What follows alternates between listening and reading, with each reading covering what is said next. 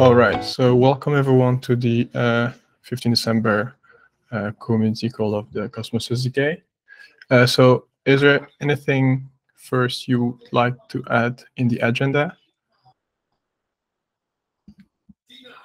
Otherwise, we can go straight to it. All right, so Quad Team update, what we did is this sprint is basically making a beta ready for Twilight. So we focus on auditing all the modules of the SDK from 046 to 047. We are almost done.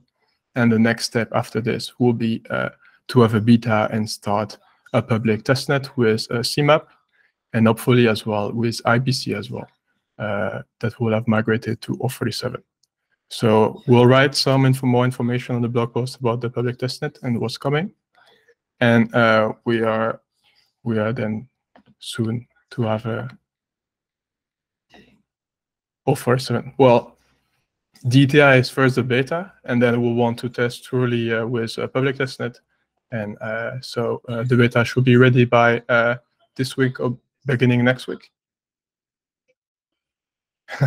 Sound like February 2023. I don't think it will be February 2023 now. Yeah, let's hope not. I think we should expect it, hopefully if all goes well and the testnet runs smoothly, like maybe in the first few weeks of January. Especially since it's the holidays and things tend to move a little bit slower. But the auditing is almost complete, so we're making good headway. Right. Next to that, there is 2 working groups coming, and we would like to know who would like to participate in those working groups. And I will leave the floor to Bess to explain about the store working group is leading. So we're going to have a working group for kind of the general theme of the storage and just kind of a refactor of storage primitives in the SDK along with the store package itself. There's been numerous proposals and ideas floating around in various discussions, PRs, and issues on GitHub around kind of the general themes surround the idea of like, how do we make running archive nodes less burdensome, less costly? How do we improve query performance? How do we improve UX around queries and things like that? There is a discussion thread that I started in GitHub that has a lot of good feedback. So I think to kind of get the ball rolling, we're going to have a working group that's probably going to start in the new year. I think it's going to be kind of tricky to start during the holiday season, but ideally I want to kick it off the first week of the new year, so we can kind of more formally start talking about these things. I pinged a few folks in the Cosmos Tech channel on Slack to kind of garner some interest. So if you're interested in being a part of that working group, either as an observer, as an implementer, as a designer, or all of the above, just feel free to reach out to me, either on Slack or personally, and just let me know. But yeah, that's mainly it.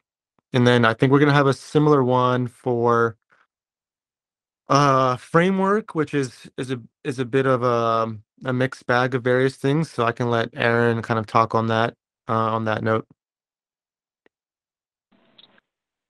Yeah, so the idea of the framework working group is that it's a working group focused on the SDK as a framework and improving the core tools that the SDK provides for building modules and building chains. So that covers how we build modules, some of like the user-facing storage layers. There's the ORM, there's the new collections framework. It covers the usage of protobuf. There's discussions and there's been ongoing work about migrating to the official protobuf API away from GoGo Proto. There's other improvements related to making it easier to build CLI tools with automatic generation. That work has been in progress. There's also ideas about automatic generation of queries. And then there's things related to just the separation of modules into separate Go modules, and even like cross-version compatibility between modules, which is what ADR54 covers. And then there's discussions around kind of intermodule message passing that are related to that, ADR33. So all of that is encompassed in the framework working group. Of course, we can't do that all at once, but the framework working group will kind of choose the highest priorities and the lowest hanging fruits and try to go through and improve the SDK as a framework so that it's, we kind of move past, a lot of the technical debt that's been around for a while that we've, been trying to, we kind of get through the cycle of trying to improve things, and it's really kind of first-class framework that makes it really easy to build modules that are reliable. So yeah, that's the idea there.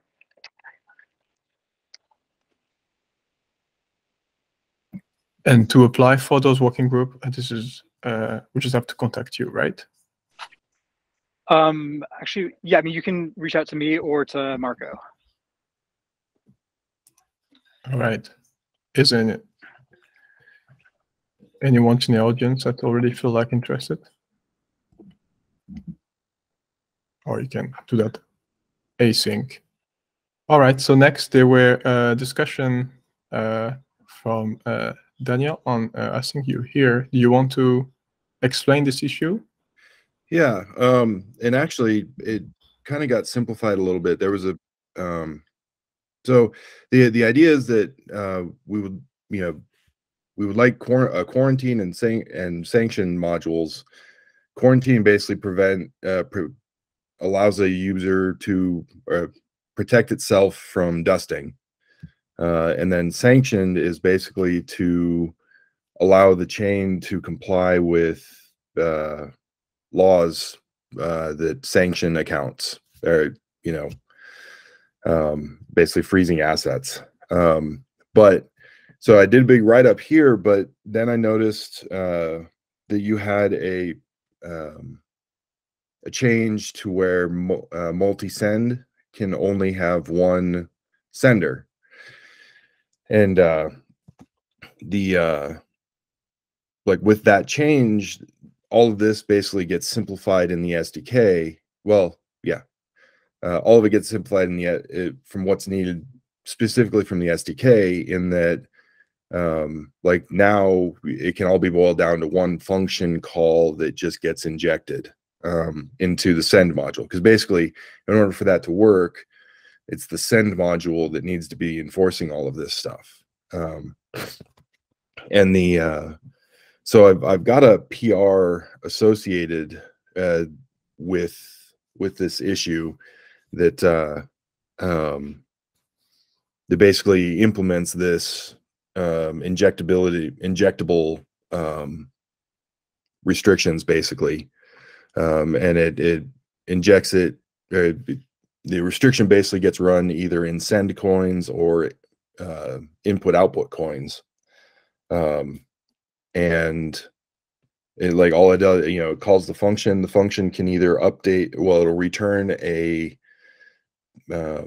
alternate to address, or it will return an error, or not, or it'll return the same to address.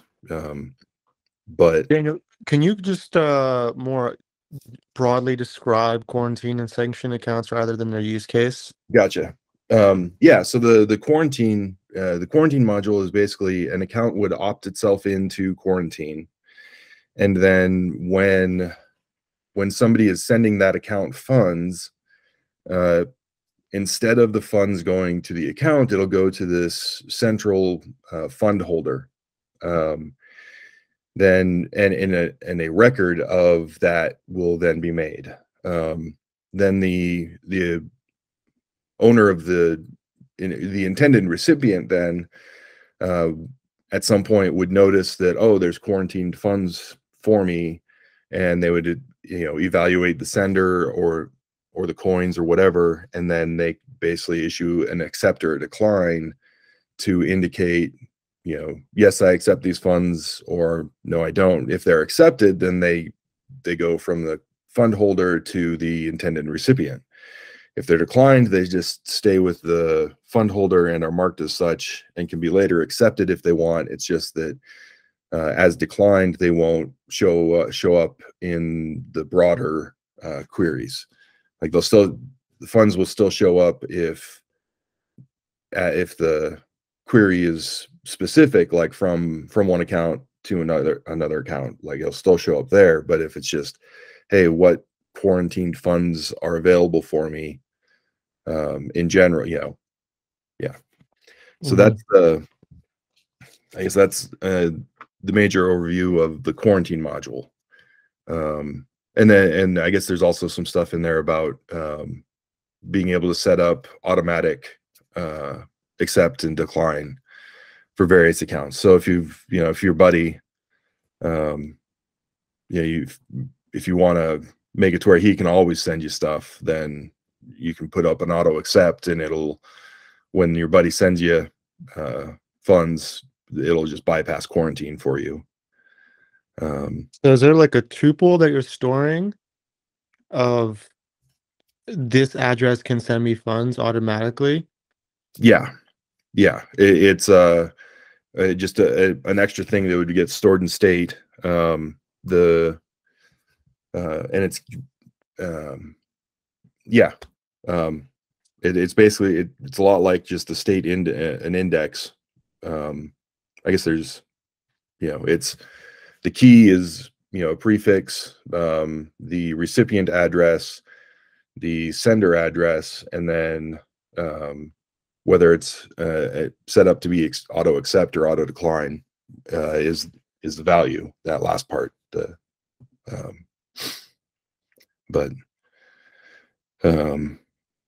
And so it's it's a quick, easy lookup for that. But there in this write-up, there's a bit of added complexity because when I wrote it, I didn't know that multi-send had been refactored to allow only a single sender, which simplifies a whole lot of the quarantine stuff. Because it dealt so much with the senders that if there's multiple senders, it gets a little complex. The sanction, well, I guess, are there any more questions on quarantine, or should I just hop into sanction and discuss that? You can just, I mean, I have a general question in terms of like what are the storage implications of this, but I mean, we can discuss that after you talk about sanctioned ones. Okay. All right. Yeah. I'll definitely loop back to that. So the sanction account is different. It's basically through governance proposals, or governance proposals would be submitted to sanction an account. The U.S. government does a lot of stuff where they say, oh, this person's accounts need to be, businesses can't do anything with these people, and here are a list of their accounts. And we're expecting that to start covering blockchain stuff as well. What was it? OFAC, I think, is the OFAC. I can't remember what it. That's the list that is commonly referenced. And what the sanction module will do is, you've got, so somebody would put in a governance proposal saying, hey, these accounts are sanctioned. And once voting's done, then basically all the funds in the account become locked. And any sends that originate from that account just would fail, saying, hey, that account's sanctioned. The kind of trickier part with this is that often those sanctions need to happen immediately. For example, if if I looked at a governance proposal and saw that my account was being sanctioned, I could just empty my funds out before the voting period ended. So there's a need to have that happen immediately. And so the sanction module would have some governance hooks that would, if at least our current thinking is that if the deposit is high enough, basically have the sanction module would have a setting for what that threshold would be. But if the deposit is high enough, then the sanctions would happen immediately. And then once voting was done, if it passed, then the sanction would stay. If it failed, then the sanction would get lifted, or that immediate sanction would get lifted. And then the module would also provide ways for unsanctioning accounts if needed. I mean, yeah, the sanction module is, for the most part, simpler than quarantine. But it just does have the added complexity that, in some cases we want something to happen immediately, which, it gets tricky, and there's a whole lot of room for abuse on there. And so the idea is that threshold for an immediate sanction would be high enough that if the governance proposal fails, then the malicious person is then out a lot of money. So, yeah. That's. But yeah. Would you want those two modules to actually live in the SDK, or you actually request only the bank updates required for that? For these to work? So when I originally wrote this, I kind of expected just the bank module changes to live in the SDK. Obviously, the quarantine and sanction modules, like I know there'd be, at least with the sanction one, there'd probably be other chains out there interested in them. Quarantine, maybe not so much, I don't know. But the main reason that I even made this an issue with the SDK is because there are changes needed to the bank module in order to enforce such things. Are those changes like super involved? I haven't looked at the details of the PR. Are they super, like what are the kind of changes are we talking about? So the because of the simplifying of multi-send, it ends up being pretty easy. Basically, I created a new restriction or send restriction function type, and then added that to the keeper, or to the bank. The bank send keeper, and then added some functions for basically adding new restrictions to the keeper. And then so that was actually the more complex part. The changes to send coins and input output coins were both pretty small. I got a little confused because there was a PR that simplified multi-send to be single sender, and as part of that, they also simplified input output coins to only allow a single input. But then there was a revert because there was a breaking proto change in that original PR. But that revert undid some of the input output coin stuff as well. So this PR puts input output coins back to single input, taking in a single input. So there's a little extra stuff there, but yeah, you can see here on send coins, basically it's just adding this little thing right here. If there is a send restriction function, run it and handle it. Otherwise, yeah, it does nothing. It's no change. And then yeah, I think the send restriction is pretty doesn't seem too contentious to me. So, and yeah, I also, there's a bit of a bootstrap problem with all that. It's a lot of the things that are going to use those restrictions are probably going to also need the bank module or a bank keeper. And so that's why I kind of structured it as an afterward thing. After the bank keeper has been created, you create your other modules and you're like, okay, I want the sanction module in here. All right, now I need to tell the bank keeper about the sanction module. Because the sanction module needs a bank keeper and the bank module would then need, so that's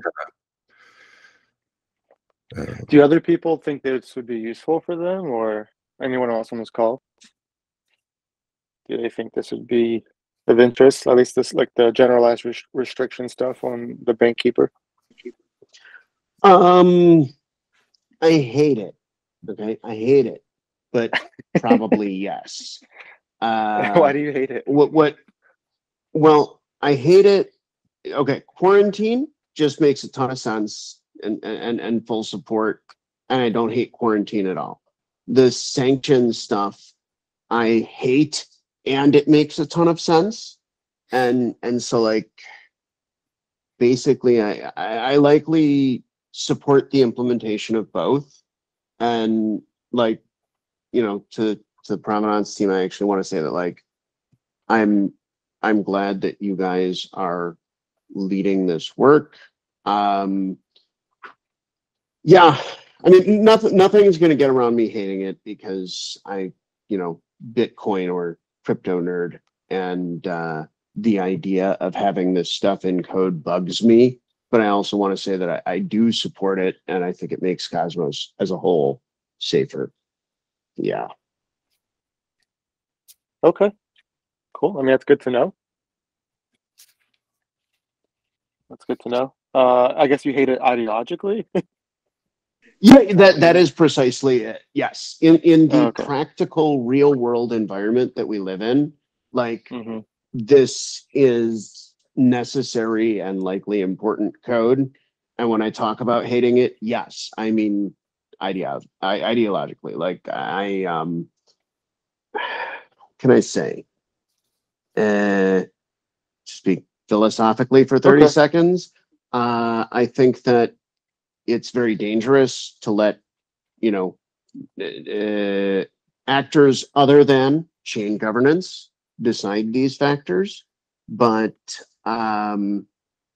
I fully realize that this code is likely necessary, and I'm American. I am American. If I ever did anything that even looked like it might violate OFAC rules, that is 30 years. So I'm in full support despite my hate. Okay. Well, Robert seems to also. Robert says he needs it for as well. I think that's for Umi, right, Robert? So it seems like there's general. This would be useful. So I don't see a reason why we can't get at least a bank module API changes in, and we can maybe consider that. We could possibly consider that for 047, not to add too much feature scope creep, but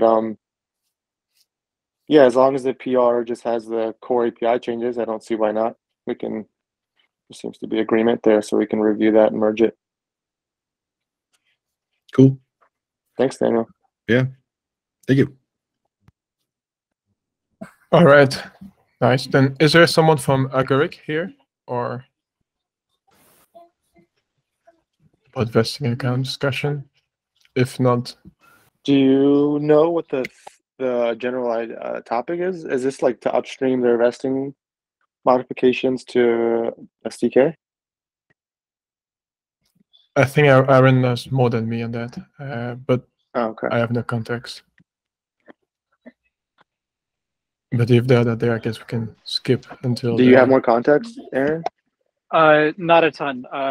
Yeah, and if Agoric's not here, if Jim's not here, then do it next time. All right. Is there anything else that you want to discuss?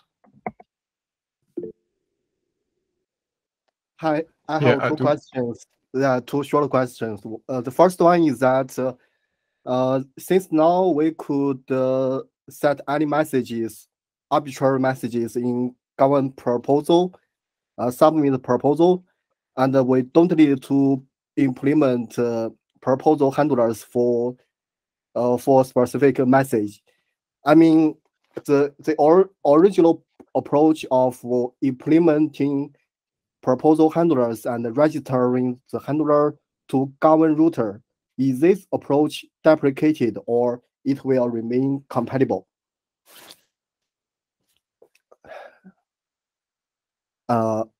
Sorry, I don't know if it's clear. It's very clear. Yeah, thank you. But I don't know actually to answer that question. Maybe Amaury or Aaron knows if legacy proposal. I think, correct me if I'm wrong, the question is, will legacy proposal handlers be supported for the foreseeable future, right? Yeah, I'm afraid that registering the handlers, the legacy handlers in government routers will be deprecated and even removed in the future. So if that is true, we will quickly migrate away from this kind of implementation.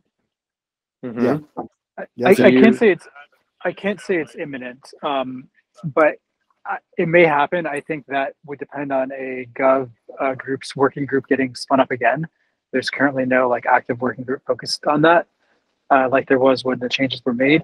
But I would say that if you do take the message-based approach, that gives you the advantage of being able to delegate some governance permissions to using auth-z to kind of like smaller groups using the groups module. That was one of the motivations. And there were lots of other things that we intended to do in the groups gov v2, including flexible voting periods and flexible kind of quorums and weights depending on the proposal type. So there were improvements that were planned.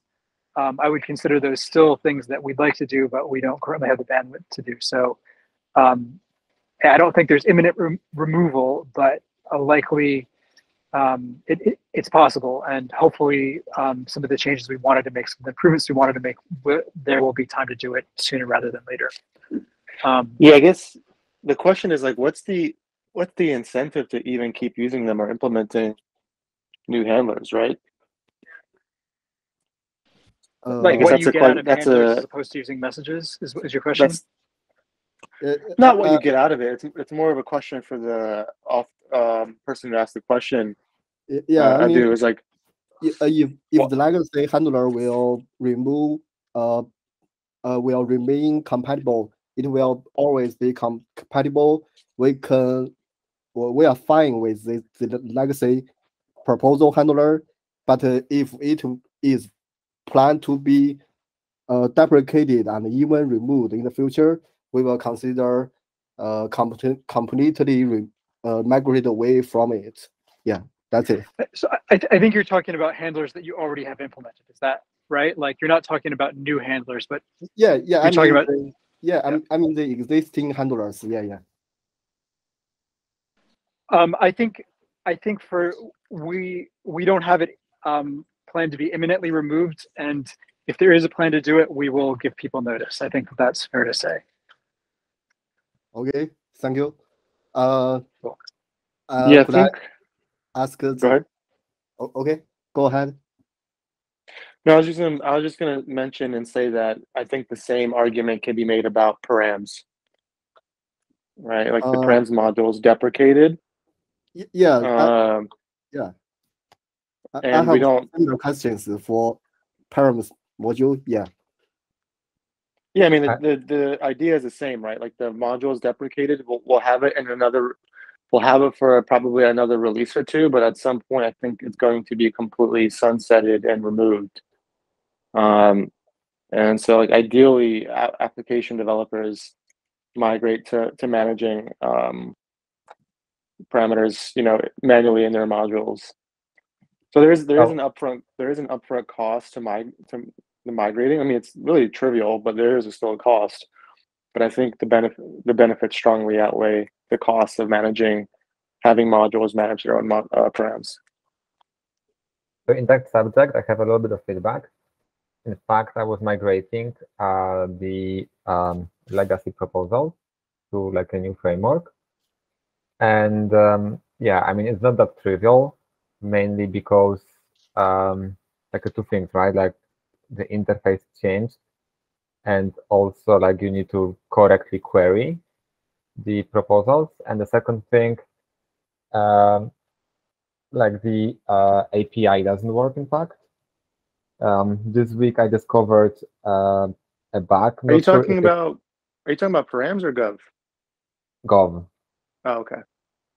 And this week I discovered, in fact, like a bug. I'm not sure if it's like related to the migration we did in testnet or a Gov handler. I'm just like sending now two links. So basically, this represents a migrated software upgrade proposal. No, sorry, not migrated. That represents a new software upgrade proposal, and it's properly handled by the V1 beta 1, but it's not handled by the V1 link. So everything works in CLI, but it doesn't work for the indexer. So for example, pub, it uses V1 beta 1, and it won't see the content.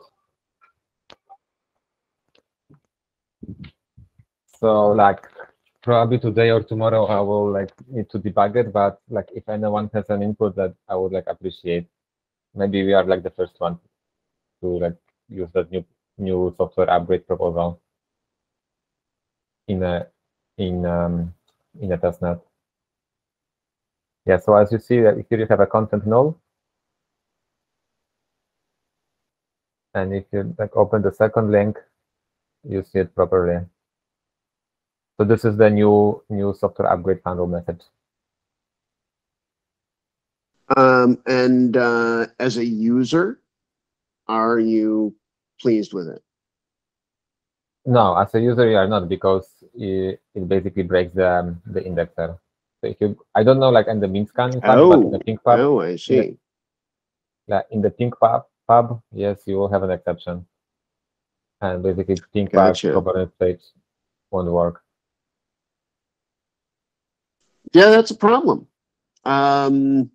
Would you say that that's like, do you feel that that is a problem on the SDK side, or do you think it's a problem on the UI side?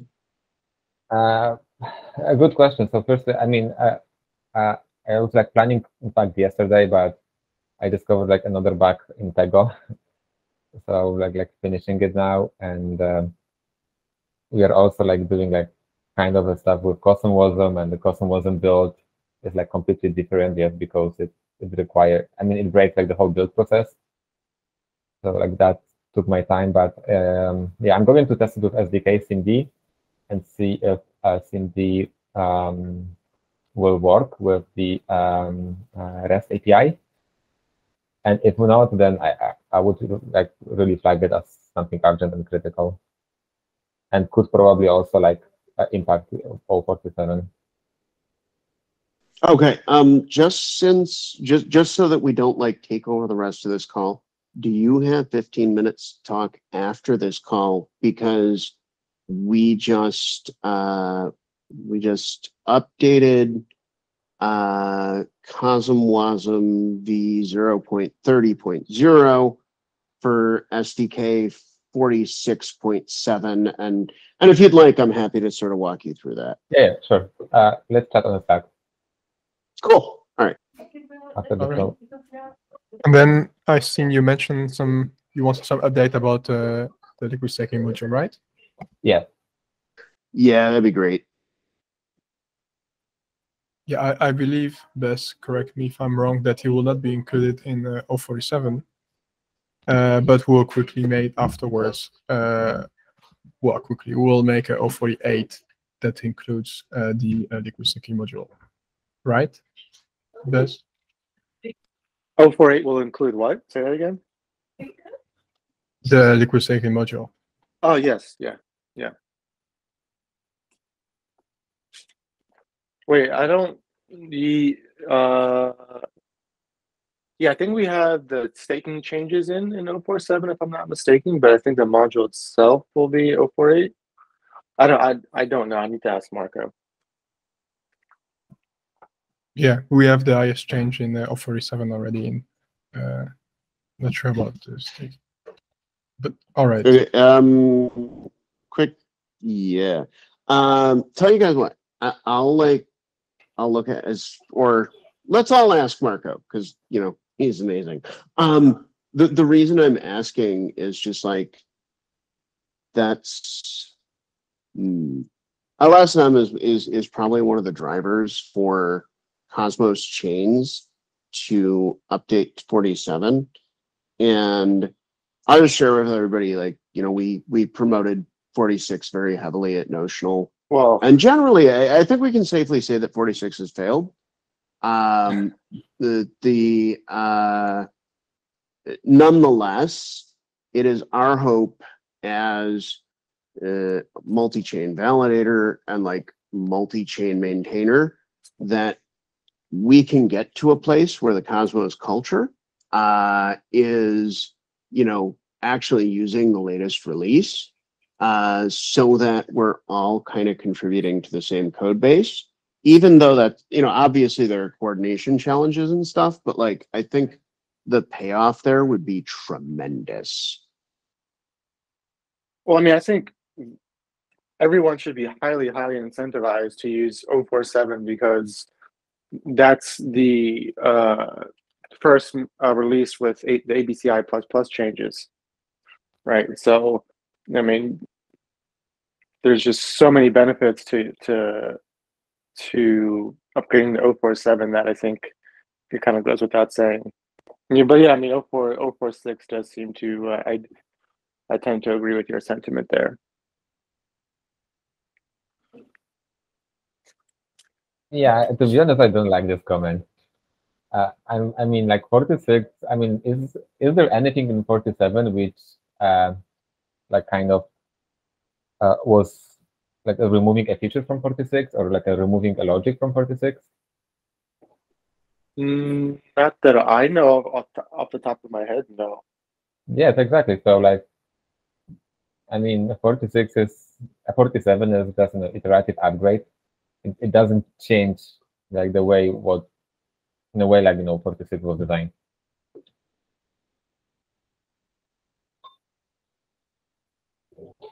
So, like, saying that 46 is rubbish and 47 is not.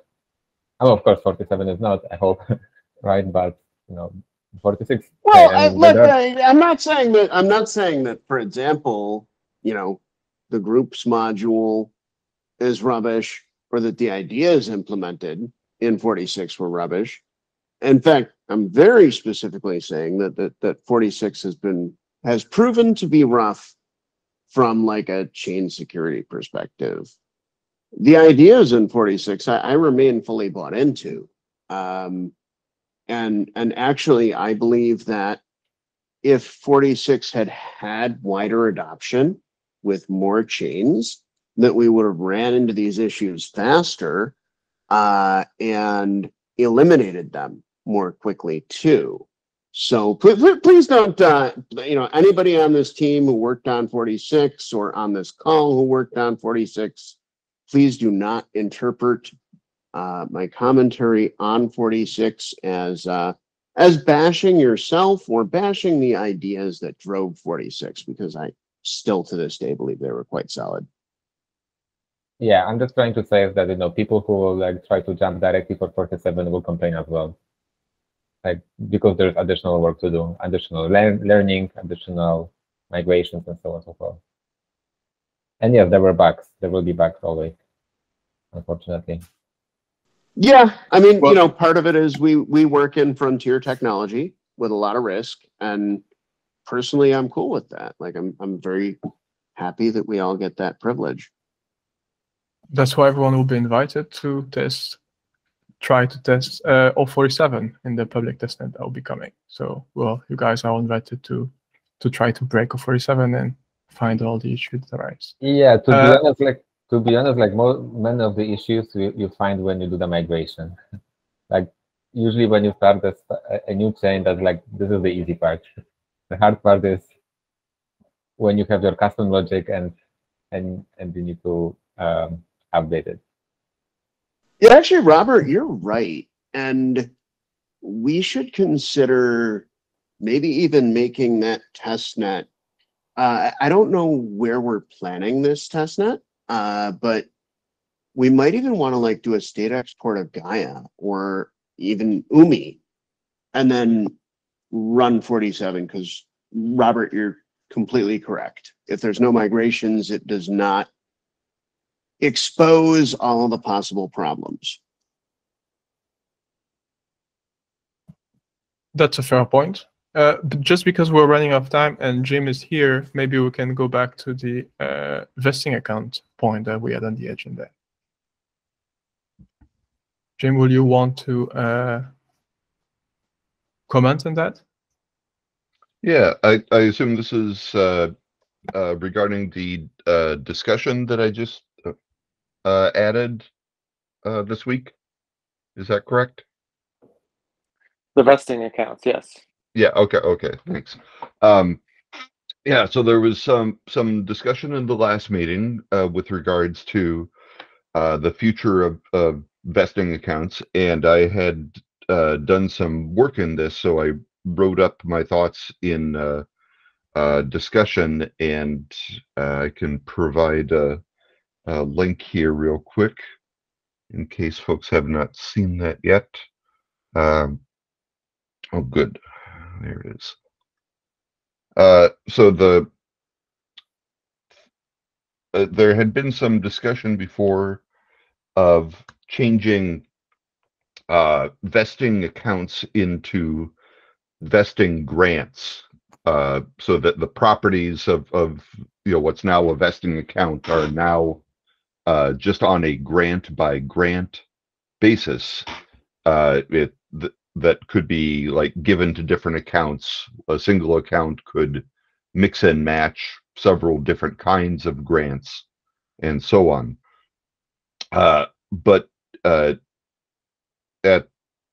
we're implementing another related feature that we call liens, which is another kind of encumbrance that you can put on the tokens in an account that prevent their transfer. And I implemented that by abusing the vesting account mechanism to have the bank module query for locked coins to make that apply to accounts of all types, and to make the bank module query them, and then to then service that get locked coins call from different backing data, and then implement liens that way. And furthermore, with the clawback vesting accounts, we kind of have two separate dimensions of lockup. We allow an unlocking schedule that is subject to clawback for the unvested tokens, and then an unlocking schedule that's not subject to clawback for things like mixing in regular vesting account semantics and handling things like regulatory lockup rather than incentive token lockup. So the picture that was taking place was the idea that you can place an encumbrance on tokens in an account in one of several dimensions.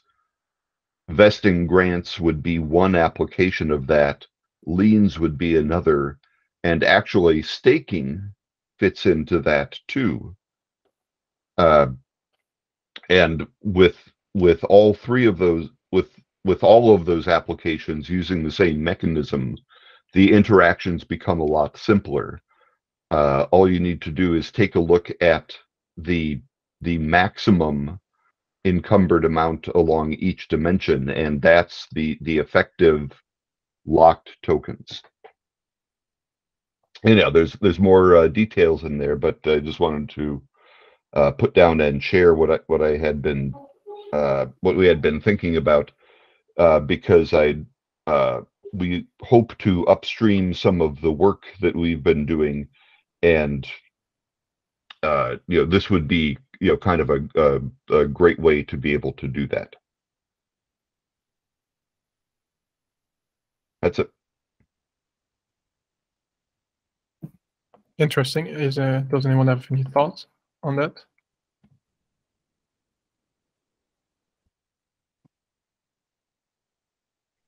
There seems to be some overlap with yourself. I don't know if you were here earlier in the call, but there seems to be a little bit of overlap with some of the sanctions and quarantine things that we discussed, and changes in the bank module. Yeah, I guess, you know, not knowing what all was needed for the encumbrances and for as far as restrictions go, like it's possible that it would be basically the same mechanism it could use, but if not, then maybe, you know, it'd be worth, you know, changing the restrictions up a little bit in order to help accommodate those. Yeah.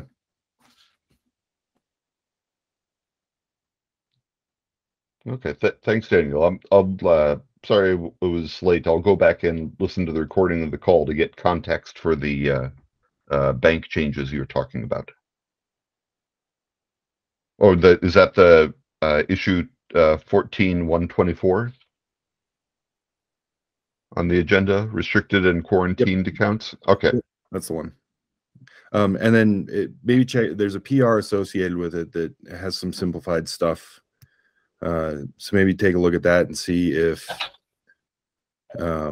what you're needing fits into that, and if not, like, actually, you go ahead and feel free to comment on the PR, and we can, or on the issue or whatever, just to, you know, because it'd be nice if that, you know, if we need to, yeah, there's a need to inject some of these restrictions into the bank module from external sources, and it'd be nice to have it usable by everything that needs to use it. So yeah. No, this does seem like it would fit in, because let's say quarantine here wouldn't be interacting with the with like the vesting or the staking or anything like that. This seems like this would be another use case, like a fourth dimension of encumbrance that would be independently controlled and kind of independently go you know, encumber the coins. Quick question: would someone be able to add and then remove funds from a quarantined account, or is it like, is it quarantined at just a certain funding level, or would it be the entire account? So it's the entire account. So somebody would opt in to quarantine on their account, but you can also set up auto accept and auto decline for various accounts as well. So like, you could opt in and then, you know, say, I want to auto accept from all of these accounts over here, but anyone else will get, you know, the funds will get quarantined before, and I'll have to accept them in order to get them. Okay. Yeah, that doesn't match so much, or, you know, isn't a slam dunk quite as much as I thought, but I'll think more about it. Maybe there's a feature lurking in there that could be blended into the proposal to make it a better fit. Yeah, The and main thing I wanted to get across was like any API changes that are needed, make sure that they're like compatible with one another and we don't kind of like have multiple APIs that do very similar things, right. Yeah. That's my only my main concern.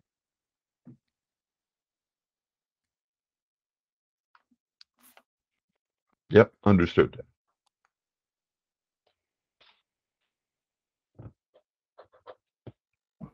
Well, we're reaching almost 6, so does someone have any other questions? Otherwise, I guess we can follow up on discussion here on GitHub.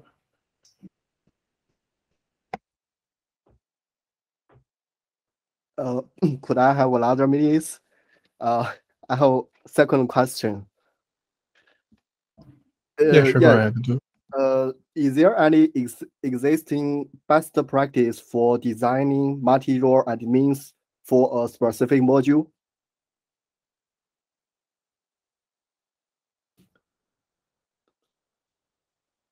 Yeah, I think no, and I think it's a really good question. yeah, I Could you repeat, think like could you repeat? Multi-role admin? multi-role admins. I mean, we have multiple admins for this specific module, and each admin have its specific permissions. For example, it could lock the module or any other other duties.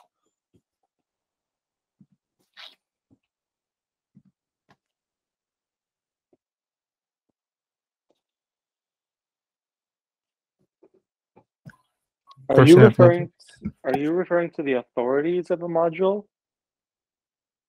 Yeah, it's kind of like this. Yeah.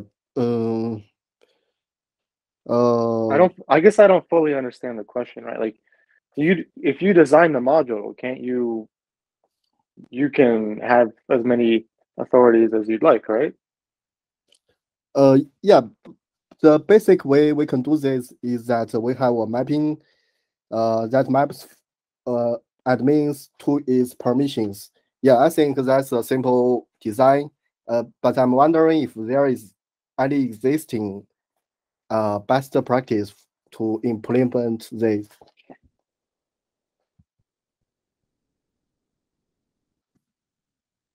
Will the permission be granular then per admin, or?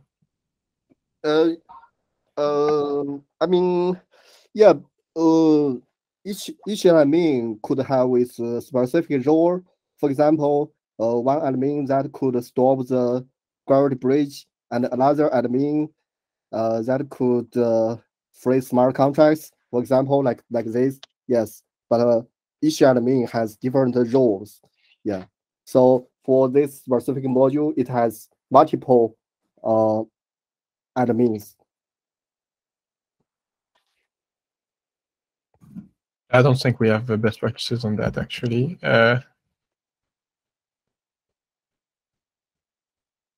Not sure if it makes sense if we could write one. I'm not sure. Is there actually any other module that has this use case of multiple authorities? And or you're the first to develop a module like that? Yeah. Oh, the background or the context is that we want a circuit breaker. So we need a specific admin that could only stop the gravity bridge when we monitor some unexpected event. So this is why I asked about this.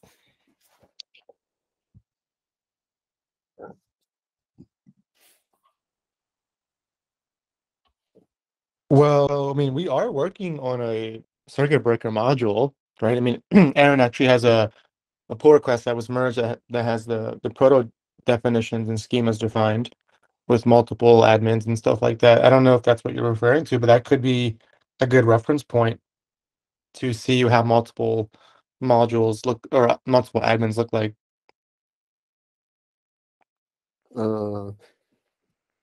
This circuit breaker module is a standalone module, right? Yeah, Uh, Aaron, we just merged a PR that has the protos defined. Oh, great. So will this be included in the coming 047? Unfortunately, no, I don't think so, because we just started on it. Right, Aaron, are you still on the call? I'm not sure if Aaron's still on the call, but yeah, I don't think we'll have it in or 47, but you can use So, sorry, I was muted, but we're planning to have it as a standalone module. So hopefully it would be something that you could integrate with 47 or 46, as long as you bring in the necessary anti-handler changes. Okay, thanks.